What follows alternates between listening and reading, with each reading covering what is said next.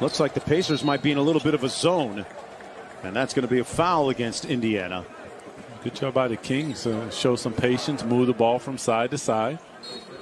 Little recognition as Coach Bjorkgren is incensed about something there.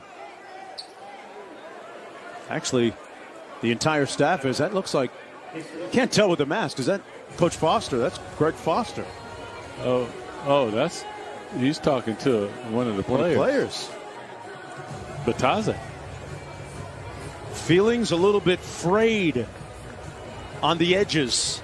With the Pacers getting drilled by 21 tonight. Well, that's the best time to get at them. Yes. By the way, just in case you're asking, when they start arguing amongst themselves, that's it. This is not a great look right now for a team that is in a little bit of a tailspin. And Bjorkgren having a little conversation with his big man right there.